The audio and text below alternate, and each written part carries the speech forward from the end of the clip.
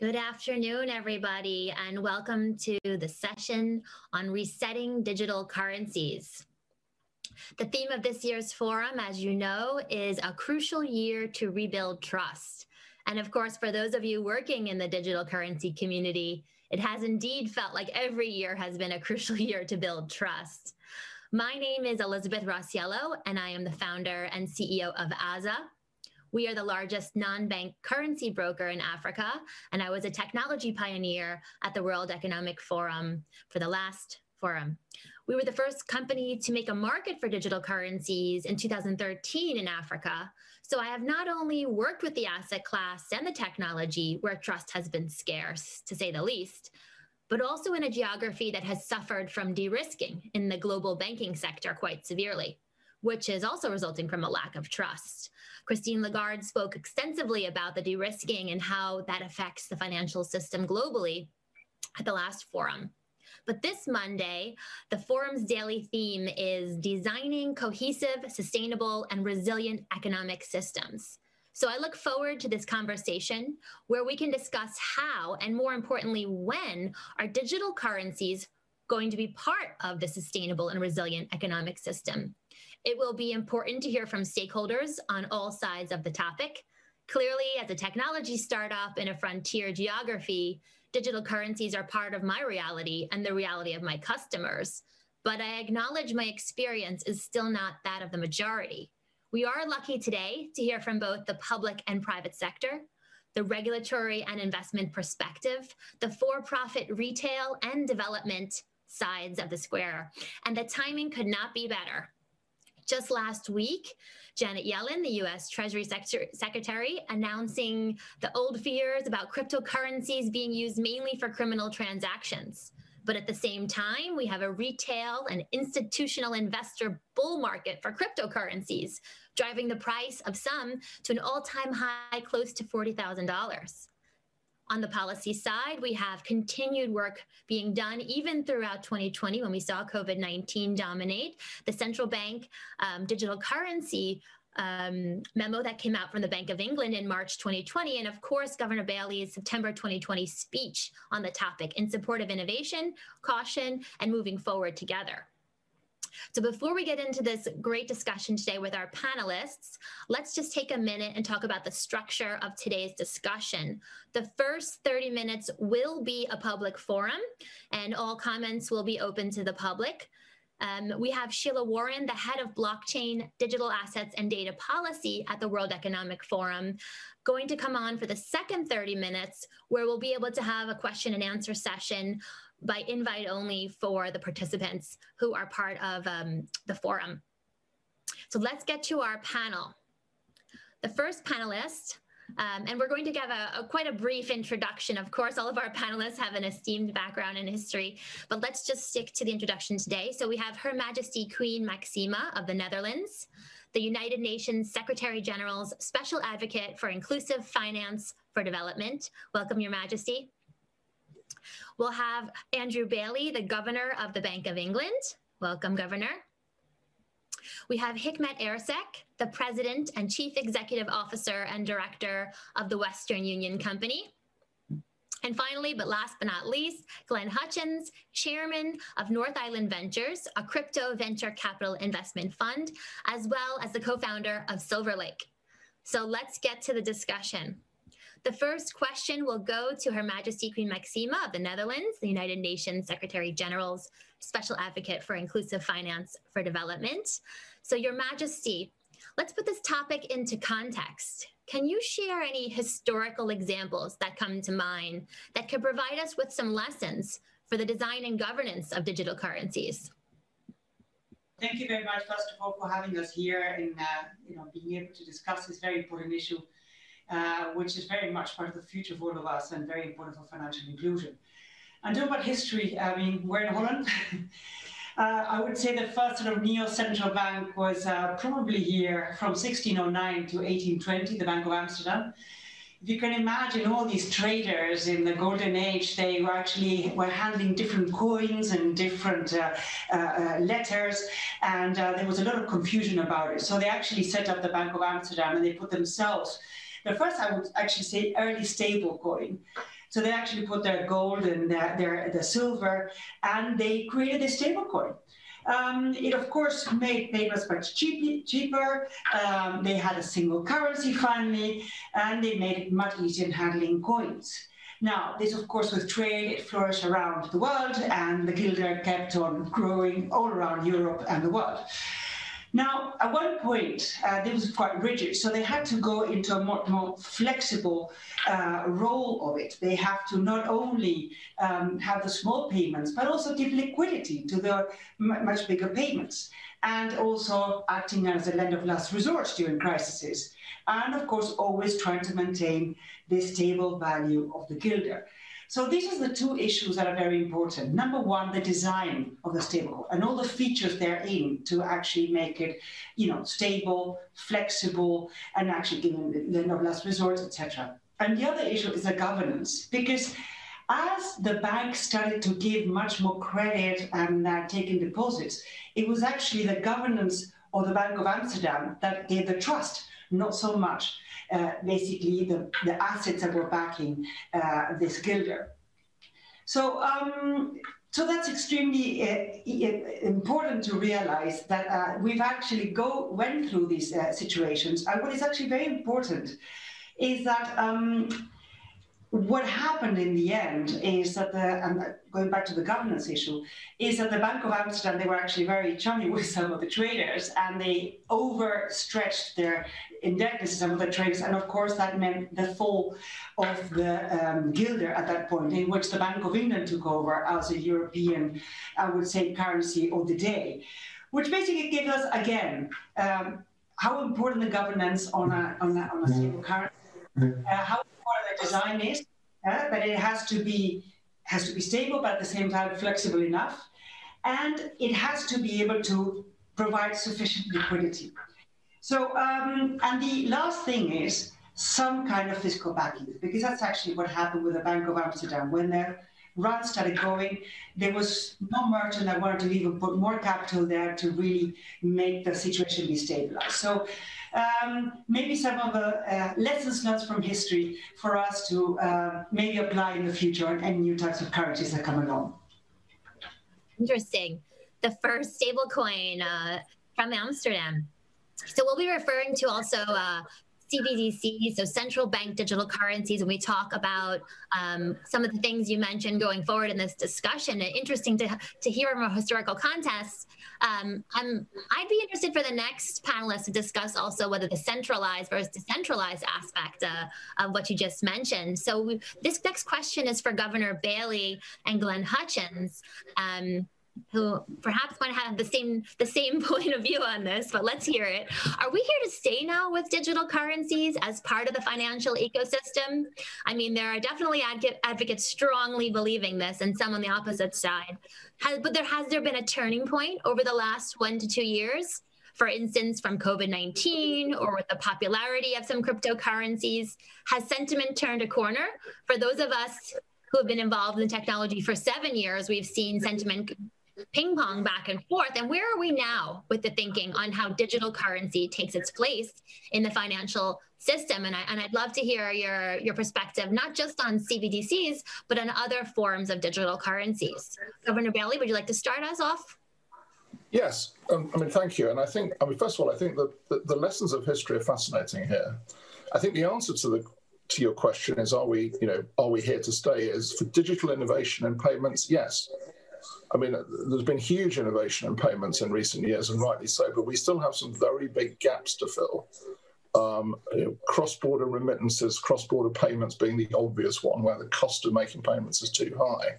Now, are we here to stay in terms of digital innovation? Yes, but what I think the lessons of history is so fascinating, as Queen Máxima laid them out, is have we landed on what I would call the design, governance, and arrangements for what I might call a sort of a lasting digital currency? No, I don't think we're there yet, honestly. I don't think cryptocurrencies as originally formulated are it.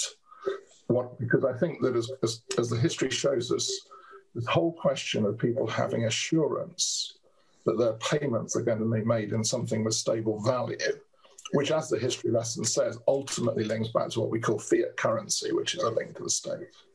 Now, you can organize that, I think, in quite a few ways, and here's where the innovation comes in. And that's why we're right still to debate stablecoin, we're right to debate central bank digital currency.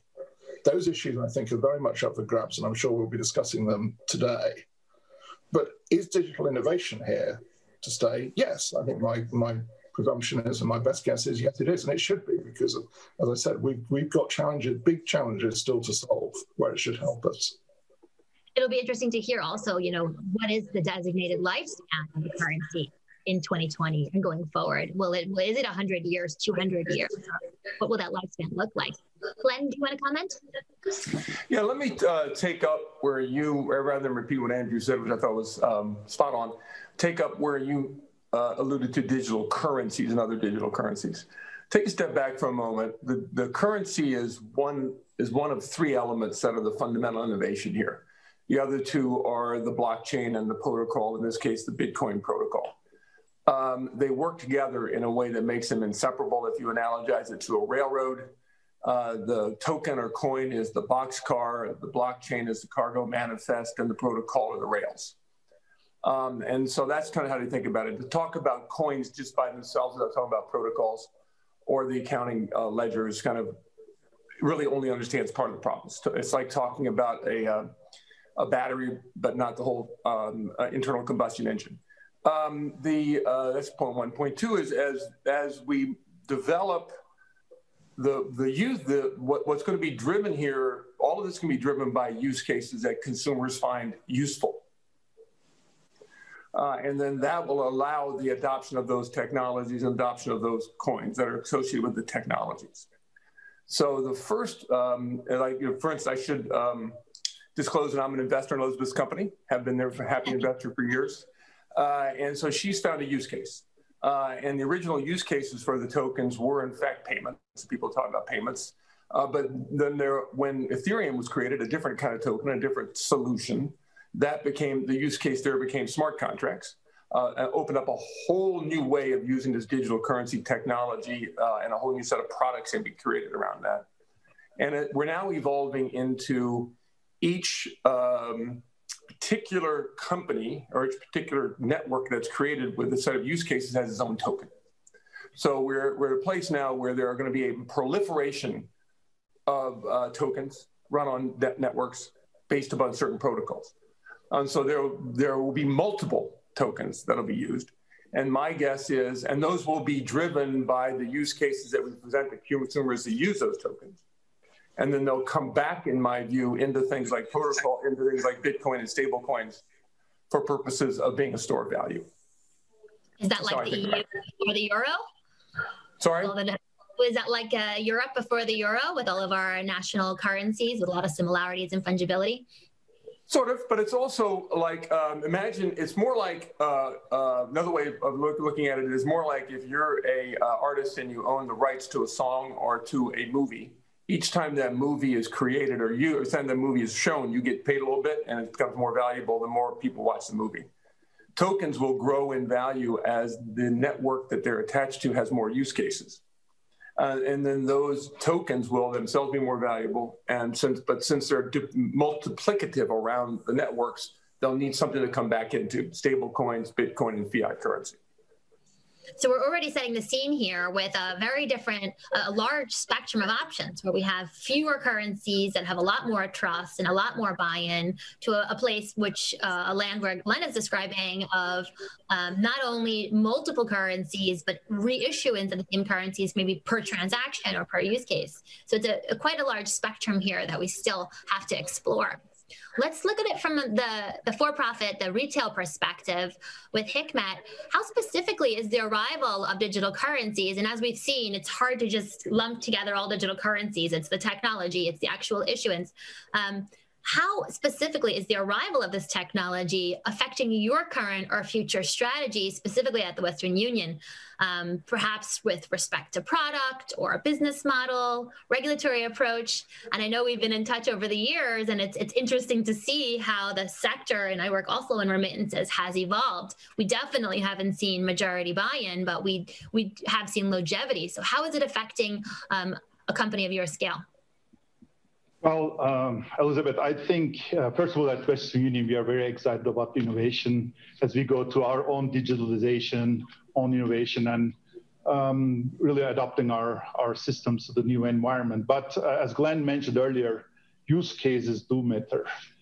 And use cases do matter because, don't forget that there are about, when we talk about cryptocurrency or digital currency, there are about 8 billion people worldwide. They want to be a part of a payment system. They want to be part of the global economy. And when we talk about digital currencies, we should not talk about exclusivity. We should talk about inclusivity. And inclusive currencies will make the success.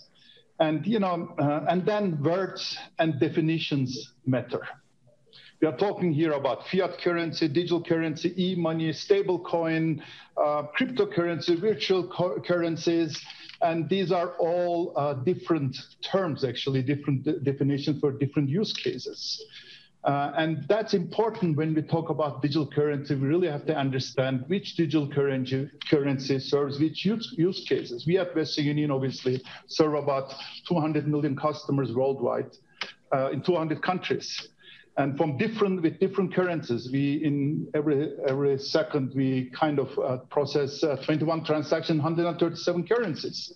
And as Her Majesty Queen Máxima mentioned that was first stable coin was at Netherlands, Central Bank of Netherlands. But I can tell you also that when we settle that currencies on 137 currency, we have a kind of a WU coin, Western Union coin, which we translate one currency to another currency immediately, and we keep the stable currency in the middle.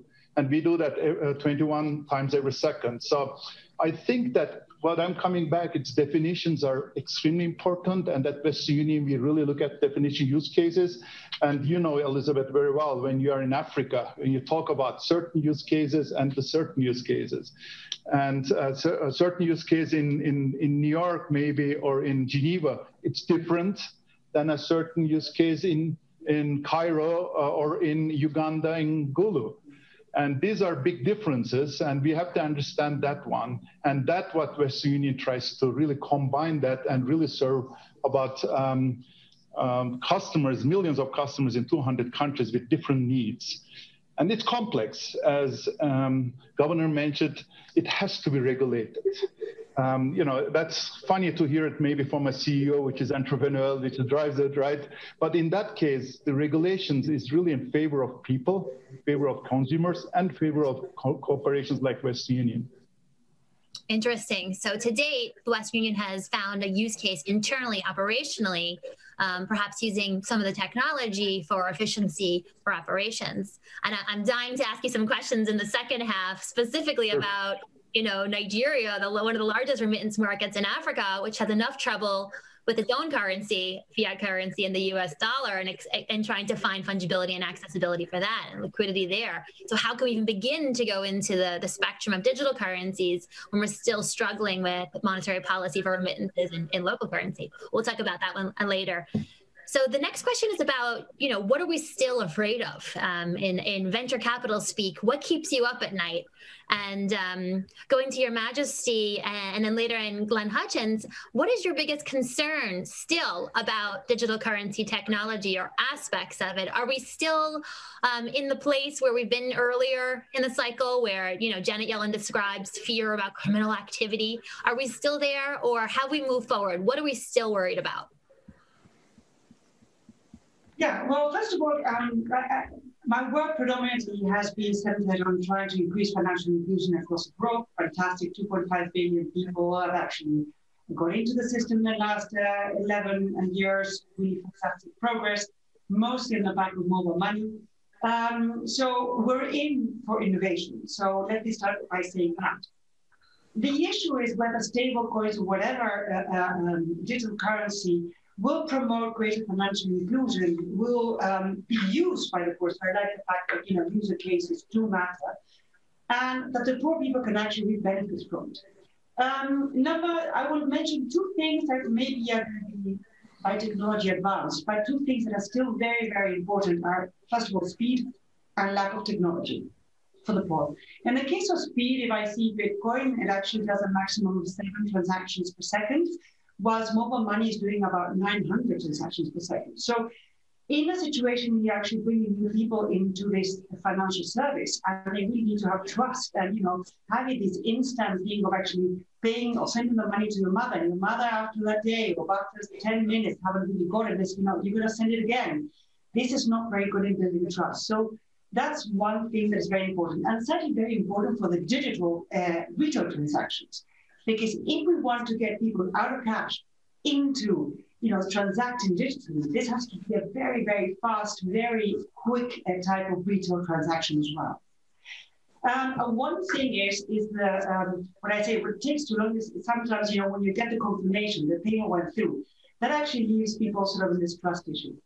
But you can actually say, well, maybe the speed can go up.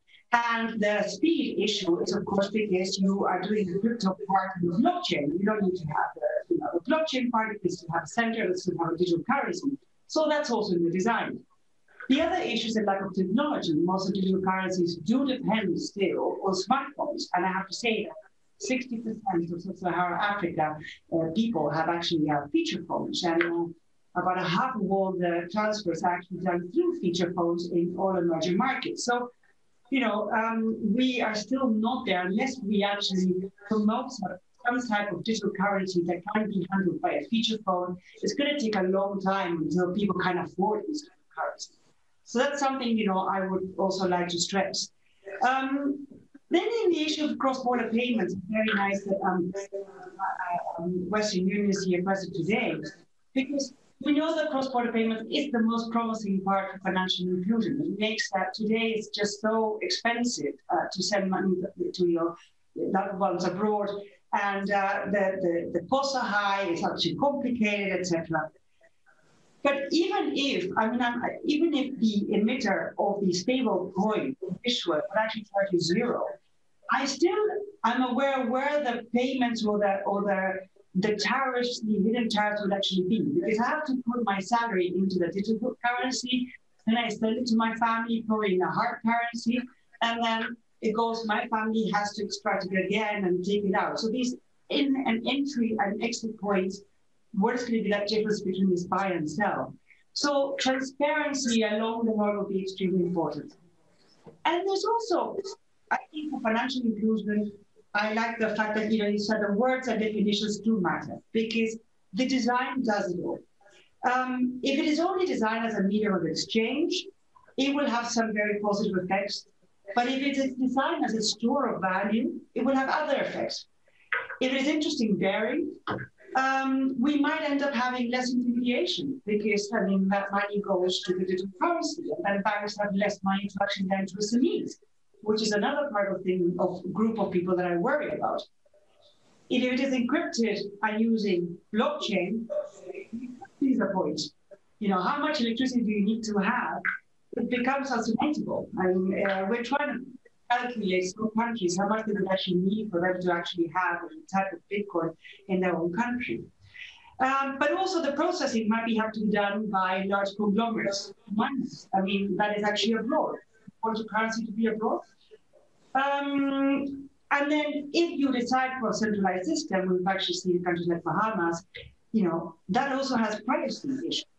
It might be very fast, it's done with the central bank, but then you have to really have privacy to be looked into.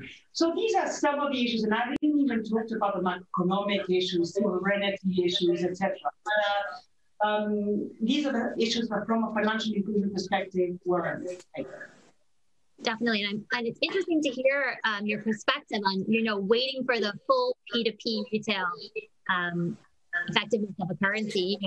We use digital currencies for the wholesale part, and then we use mobile money for distribution. So removing some parts of the vertical or innovating in some parts of the vertical and keeping others, because as you said, it's difficult right now to go completely end to end with something, but there's a lot of efficiency to be gained, up the vertical on the wholesale front. Glenn, how do you see this? What are you so afraid of at night when you go to sleep thinking about this?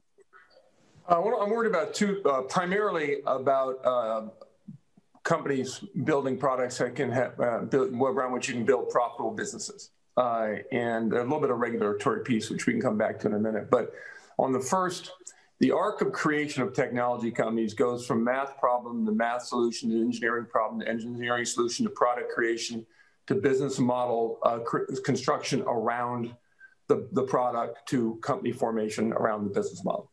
And in the digital currency world, we have the math problem is, of course, the Byzantine generals problem. The Bitcoin was the solution to the math problem. We spent much of the last 5 years taking that solution and trying to engineer products around it. And we sort of have solved a lot, but not all the problems that came out of that. And now we're at the point where we're actually designing products and trying to see if they can find business models. And so what I spend most of my time worrying about is, can we construct business models around some of these cool products that are being created, as you've done inside your company? Can we do that across the industry? That's where the industry is in this development. It's where I spend most of my time working. Right? You know what I'm talking about. Secondly, I would say that on the regulatory front, I think it's very important. I've emphasized enormously as I've entered into this industry that it needs to work inside a regulated environment, both from the central bank point of view and the securities industry point of view. In the United States, that would be the Fed and the SEC. But the regulators also need to understand that they need to construct a set of regulations that fit this new industry, just the way that we construct a set of regulations that Queen was talking about that fit those new currency industries and the way currencies, and then the way we later created regulations to fit something brand new called stocks. We can't take the old regulatory model and put it on top of this. And my friend Ken Rogoff, professor at Harvard, former chief economist of the IMF, in his book, The Curse of Cash, writes that 80 to 90% of all US $100 bills are used for organized crime and tax evasion. The single largest vector along which organized crime operates is US $100 bills. Because they are untraceable, essentially, and they're fungible, and people can use them anywhere they want. The Bitcoin, in contrast, leaves a permanent auditable record called the blockchain. And that's why almost all the Bitcoin criminals are caught, because they leave footprints that are permanent and auditable. And most people from law enforcement understand this. As a consequence, this is just an example, as a consequence of which I think it's wrong to say that Bitcoin transactions are primarily used for in criminal enterprises. Because if you actually look at the use statistics right now, that's just fundamentally wrong. And so I think those sort of understandings of kind of what happens in this industry and how it operates, how it compares to the economy that we're proceeding, need to be overcome with a fair amount of education. So that's my second thing I worry about. Interesting. So we hear also, I agree with you. A lot of the business models are hybrid models, because it is still difficult to go end to end. But I hope we have turned the corner on the criminal activity argument, because there is so much innovation, and it has been, almost a decade of innovating in that space. But how do you regulate something so innovative when it can be argued that we haven't mastered regulation on the traditional financial sector? And certainly as part of the fintech community, there's a lot of complaints in the fintech regulation that it's not keeping up to pace with innovation. So it seems, an insurmountable task. How, and I'll ask this directly to Governor Bailey, and again to Hikmet, how do you regulate something like this that's, beyond the curve of innovation that we've seen before, and comes in so many different forms, as Her Majesty has discussed? How do you go about balancing all of the factors and considerations involved in regulation, and specifically seeing as this is a global innovation, and once you become digital, it is essentially cross-border? How does that work between regulatory jurisdictions? I have entities in 3 continents, and every regulator is different. So where do we even begin? Governor Bailey? Well, I think we begin, actually, and the history guides us here, by defining where the public interest lies. Because that's what regulation is about. It's about serving the public interest.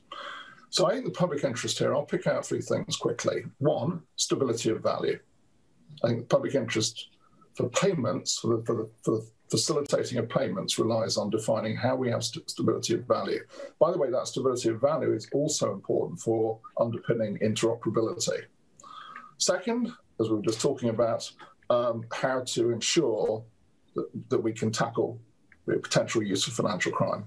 Thirdly, and this is a big one, I think, that's obviously on, now coming onto the landscape. The whole question of a privacy standard for access to the personal information that will go with transactions made in any form of digital currency, and how where the public interest lies in terms of the balance between privacy and obviously the benefits to the public that come with reduced transactions costs, use, as Her Majesty was saying, use across borders, which I think is hugely important, and a lot of work is going on, by the way, in the international community. So the answer on regulation is, in a way, it's not changed. Define the public interest and then build it out to fit the context and the technology. But don't think the technology becomes before the public interest. It doesn't. And do you see, a quick follow-up question here, I can't hold back. Do you see the public interest dividing with the new digital divide in this revolution that we're having here in technology? Do we see for the first time in history, or is this maybe history repeating itself, a true divide in what the public interest is in terms of absorbing, utilizing, adoring, and implementing technology? I think at root, no, it doesn't. I think there are always potentially different interpretations of what the public interest was. It may be, as Her Majesty was saying, if you go back and look at the Bank of Amsterdam, you may have found different interpretations of the sort of issues that, in a sense, guided its success and its eventual downfall.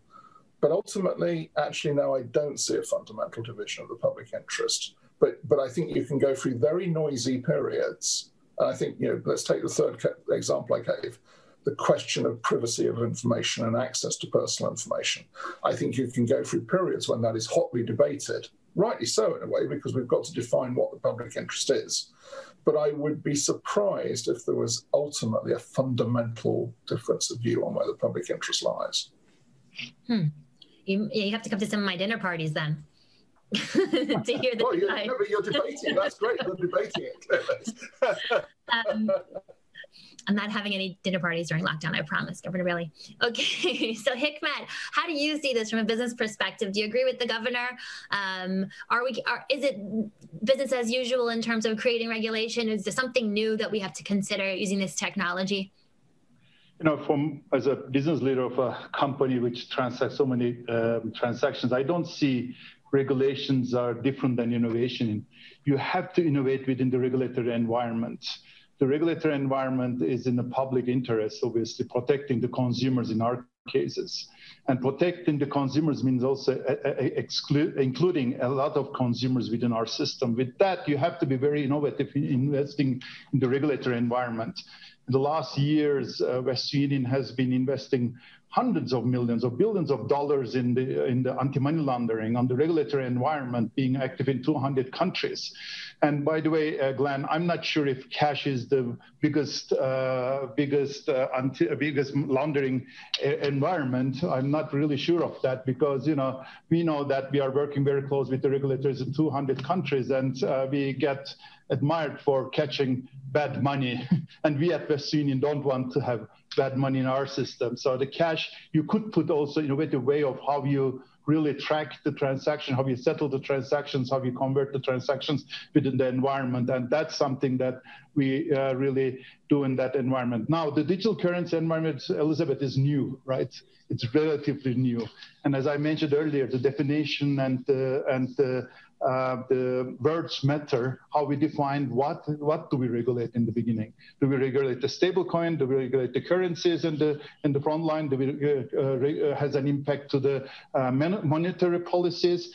People are even mixing the monetary policies with the anti-money laundering regulations, which is has nothing to do with each other. I think we should start with the monetary policies, which has a big impact of a country. Like we're going to talk about Nigeria in a second, or also countries like Argentina, where the high inflation rates are huge, and the automatic switch to another asset is given within the population because they want to have the hard currency in digital currencies. And some countries like Nigeria, the central bank says that you have to switch it to dollars. You can't pay out in Nigerian currency. So these are more complex environment. And within that environment, I think I agree with Governor Bailey earlier said the central banks have to talk to each other also. It's not like, we are talking about the regulation of the monetary policies, about the currencies, really controlling how much money is flowing out, flowing in. It's not like only, we are not talking about the digital innovation. We are really talking about economical change and economical changes and inclusive economy.